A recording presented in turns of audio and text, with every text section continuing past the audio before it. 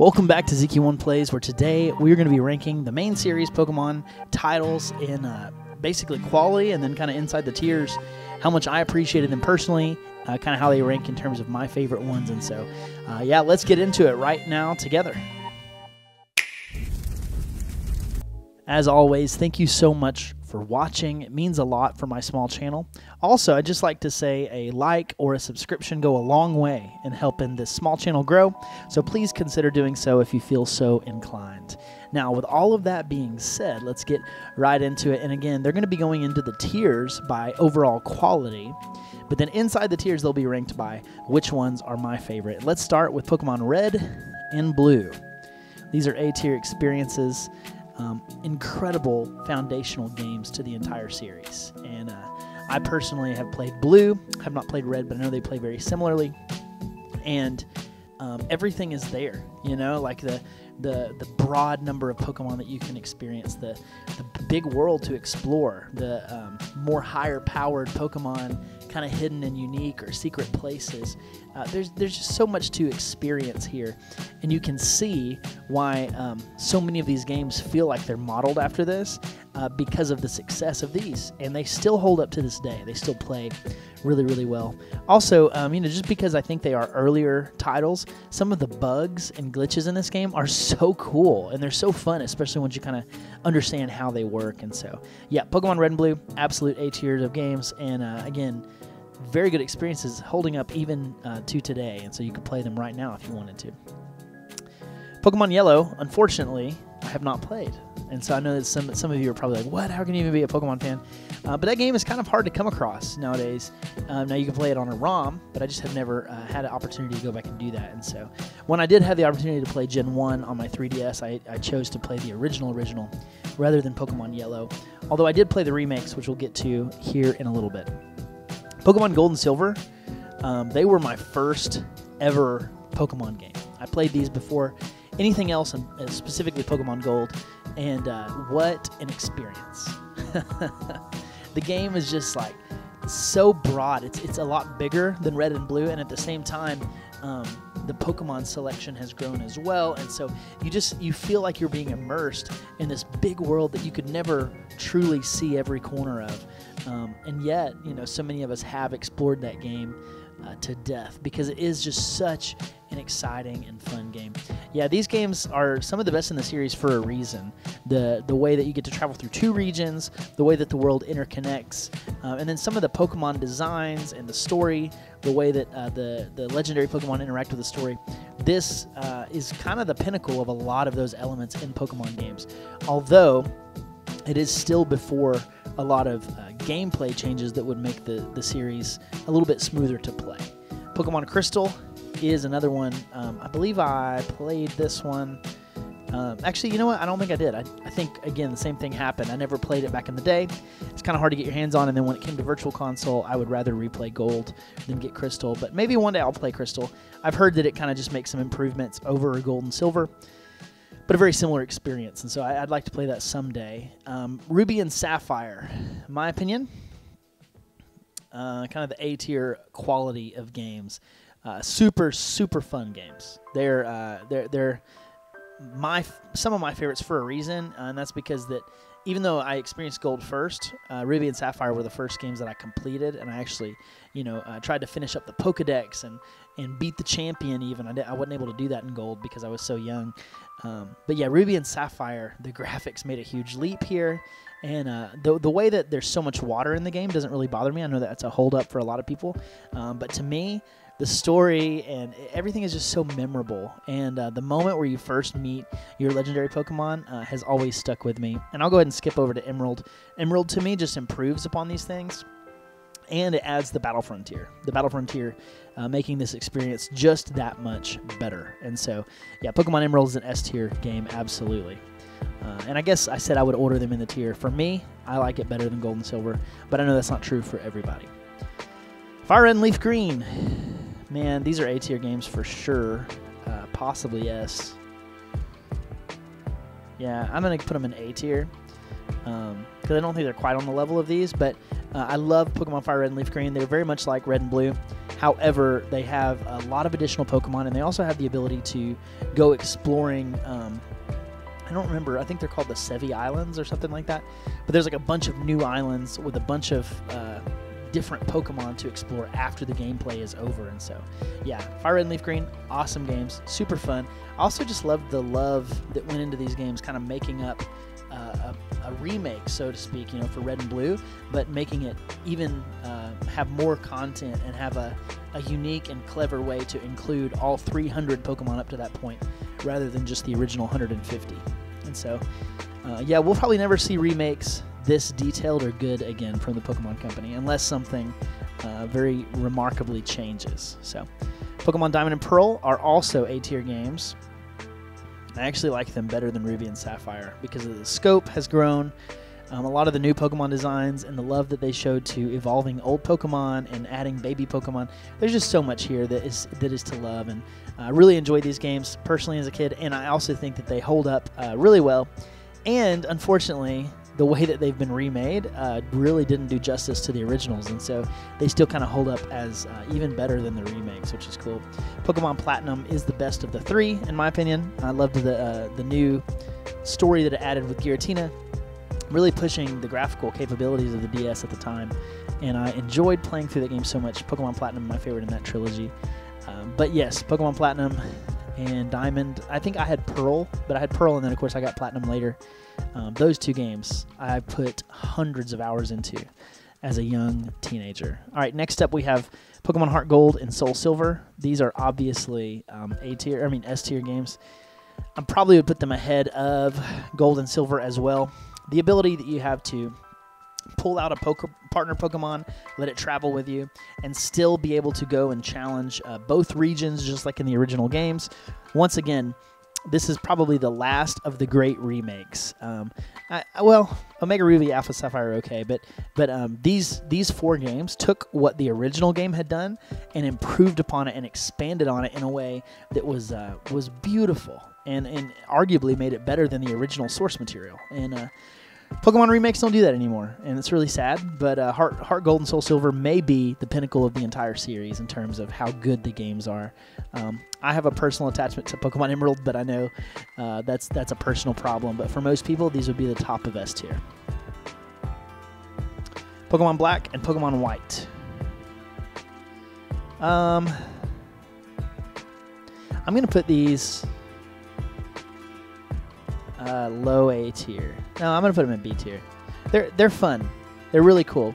They changed up a ton of things, and a lot of them they got super right. Like, going back to the drawing board with all new Pokemon is super cool. I love so many of those new designs. To me, they're often overlooked, and they're not given the credit that they deserve for how creative they were with these games. But a lot of the other things fall flat. The story gets a little bit lengthy at times. I think it got a little too serious for a Pokemon story at times. Also, I think that some of the gameplay mechanics evolved in ways that weren't necessarily refining things as much as they were overcomplicating or making difficult. Triple battles were one of the things added that I really didn't enjoy too much, as well as like there were some quality of life changes like TMs. I think this is where they went to having multi-use.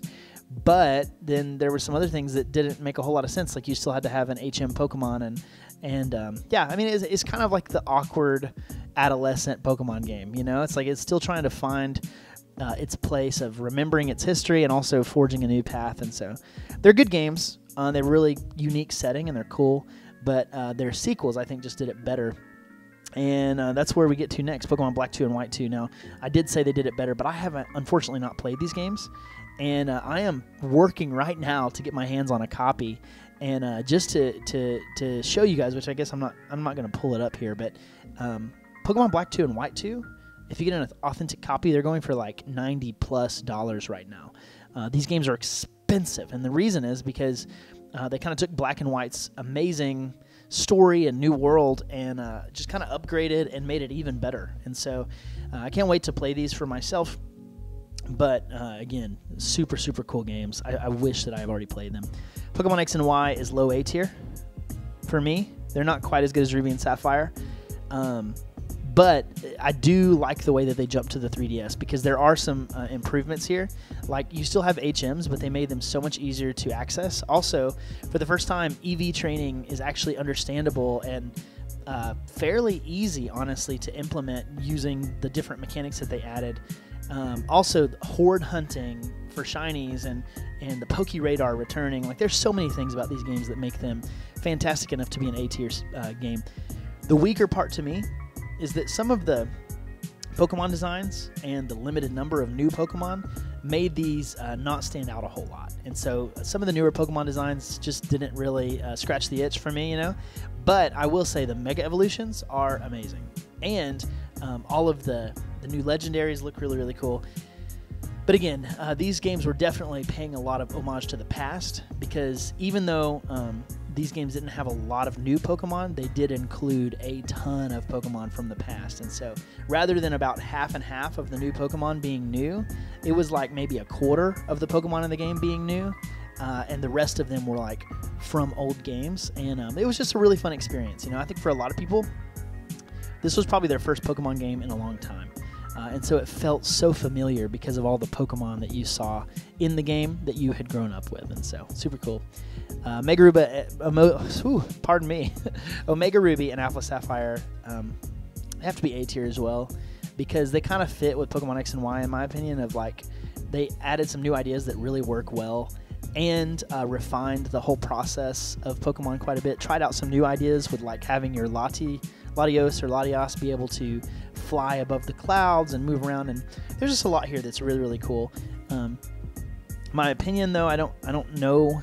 I guess I would say that maybe they are slightly better than the original games, but again, they don't really reach the quality of Emerald because they don't have the Battle Frontier, which is really sad to me, a travesty. If they had the Battle Frontier, these games would be S tier without a shadow of a doubt. Mega Ruby, Alpha Sapphire are actually better than Diamond and Pearl as well. Kind of around the same level of game as Platinum. Yeah, that looks right. But they're very, very good games. Super fun. They're ones that I'll go back to because they are a beautiful remake of some of my favorite games, right? Like Emerald. Also, the music in these games is awesome. But again, I don't know. I don't think they're quite as good of remakes as Fire Red and Leaf Green or as Heart Gold and Soul Silver are. So there's that. Pokemon Sun and Moon. Man, unfortunately, these were the games that got me back. So I played a little bit of X and Y, and I skipped Omega Ruby and Alpha Sapphire initially, and I played Sun and Moon. That was my first game really coming back to the series, and they're what got me back into Pokemon. And I loved Pokemon Sun and Moon. I think that they're awesome experiences. I think that they're Pokemon through and through, but looking back now, I have a lot of issues with them. They're very... the gameplay is short. The story is long, and that's not a great mix for Pokemon. As well as they're very easy games, you know. A lot of the new Pokemon in that game were not designed super well. Like there's a lot of good-looking ones, but like there's the way that they interact with each other and play in the game is not the greatest. And then there's just like some mechanics I don't really love, like Pokepelago and let's see, what was the carnival thing where you can go and you could EV train Pokemon, but none of it worked near as good as the player portal from X and Y. And so, yeah, Sun and Moon to me is a step backwards for Pokemon in general, and Ultra Sun and Ultra Moon the same way. But they're slightly better than Sun and Moon just because they added some quality of life things. I think the battle UI looks better, less stylized. But still, yeah, B tier games, which I guess you're seeing a trend here. A lot of the newer games are kind of lower on the list here in terms of quality. Let's Go Pikachu and Eevee, however, are in the A tier of quality. And then in terms of where they rank as some of my favorites, they're probably back here behind Omega Ruby and Alpha Sapphire. So much fun shiny hunting in these games. This was the first time, I believe, you correct me if I'm wrong, this is the first time in the series that we had overworld shinies where you could see them in the wild, like without having to interact with them. And that blew my mind. I shiny hunted these games for 2 months straight, just out of the sheer fun of it. I wasn't trading them. I wasn't doing anything with them. I was literally just doing it for my own fun enjoyment because they are so fun to shiny hunt in. Yeah, enough said. But these games are awesome, and they are remakes of Pokemon Yellow, which I haven't played. So the story is kind of cues off of the anime a little bit, and so Team Rocket is in there, and yeah, there's so much to enjoy here. And to me, it was the perfect kind of ode to the past of where Pokemon started with Pokemon Red and Blue and Pokemon Yellow. And so, incredible remake games. Pokemon Sword and Shield. Oh gosh, these might be the C tier for me. There are some things that are really cool, okay? The DLC, the second DLC especially, I believe it's called the Crown Tundra. Really good in these games. Let me see what else nice I can say about it. Man, I don't know. Dynamax was not my favorite. The story was not my favorite. It was long and slow and clunky, a lot like Sun and Moon. Shiny hunting in these games is abysmal. It's awful, and honestly was coded incorrectly. Like the way it was supposed to work was not exactly how it worked in the game, which made me think there were some ways it was supposed to be easier, but it wasn't. You know, man, I can't say a whole lot. Also, this is where we get into what is plaguing the Pokemon series today, which is the quality of the release. Like there were frame rate drops, and playing online has a lot of like sluggishness to it, and yeah, it's regrettable. Sword and Shield, the very first main series console games ever, and they were cool, but they were not great. Yeah, unfortunate. Brilliant Diamond and Shining Pearl, man. These are sad to me because I love Diamond and Pearl. They're so fun, and they have like a special part of Pokemon history with the underground and Mountain Coronet and the special legendaries and Arceus and so many cool Pokemon added. The remakes were buggy as hell, and they also they were all over the place in terms of quality. There were elements of them that really gave you a rush from the past, but there are other elements that have been trimmed down and not at all like the old games. And so, yeah, to me, they really fell way short of what a good Pokemon game should be, especially as a remake. I mean, look at what Omega Ruby and Alpha Sapphire did, and they weren't even the best remakes. But then, like, going back to Heart Gold and Soul Silver, Fire Red and Leaf Green, these games almost improved upon what the original had done, right? Brilliant Diamond and Shining Pearl, they were like a skeleton remake of what these games should have been like in remade form. But what is slightly forgivable about those two is Pokemon Legends Arceus, which in my opinion is an A-tier experience. Legends Arceus is really, really cool. What I would call maybe an experiment. Like, this game, the shiny hunting is new and fresh. The way that battle works is so cool. It's different than any battle system in any Pokemon game to date, right? The way that you can have a party and you can have a Pokemon travel around with you is different than it has been before. The way that you are able to interact with the story and with the overworld, and man, there's just so much. Honestly, it's kind of like the first open world Pokemon game. And it was kind of foreshadowing to what Scarlet and Violet would bring to the table. But Legends Arceus is an awesome experience, and it just saddens me that we had to have this spin-off, like, ancient history title in order to give us some of the magic from, Pearl and Diamond that we were looking for, because the remakes from those games just did not deliver. And finally, we come to Pokemon Scarlet and Violet. And, guys, in terms of quality, I've got to put them here. But listen to me, because they are good games, okay? They're open world, which is awesome for Pokemon. It's like should have been that way for a long time.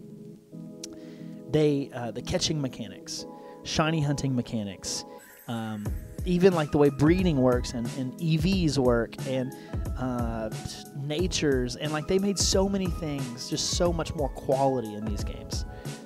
Unfortunately, with the crunch timeline and the quick release schedule and everything, while they added so many quality of life improvements, they also made games that were very buggy and also like very slow and laggy, and they were not quality releases at all. And even now, like a year later almost, these games have not been fixed or patched in a way that is going to greatly affect your playtime. I recently played through the Teal Mask DLC, which is actually kind of the reason I'm making this list. And it's really, really cool. Like new Pokemon, and the new region is cool. There's some neat shiny hunts that you can do. But the entire time you're playing, especially if you're playing online, you have all kinds of frame drops.